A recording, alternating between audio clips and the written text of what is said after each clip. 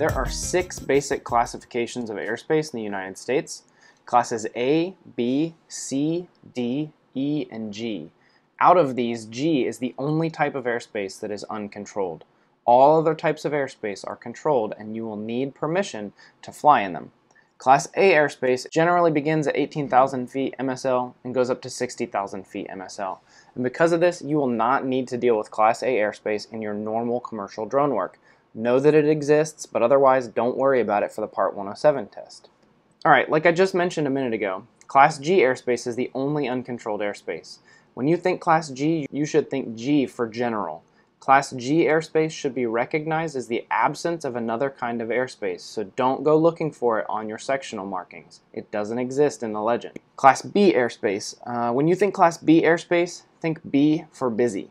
These are super busy airports like LAX, Harts Field in Atlanta, or JFK and LaGuardia in New York. Class B usually has 3 rings around it, each one larger than the last. You should picture an upside-down wedding cake on top of the airport, and as a drone pilot, you're going to be most concerned with the innermost ring of the airspace.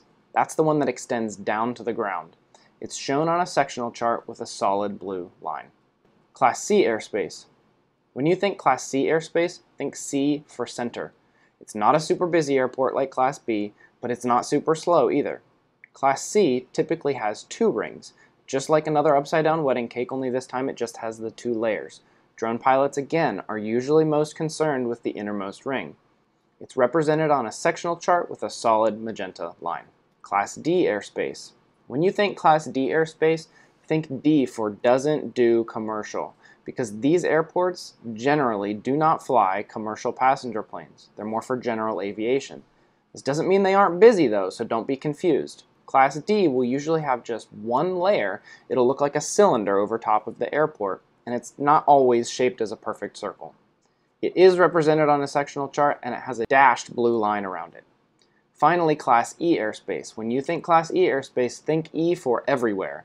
It's the most common type of airspace in the United States, and while it has a lot of variations, the ones you're going to need to recognize the most as a drone pilot show up on a sectional chart in 2 ways.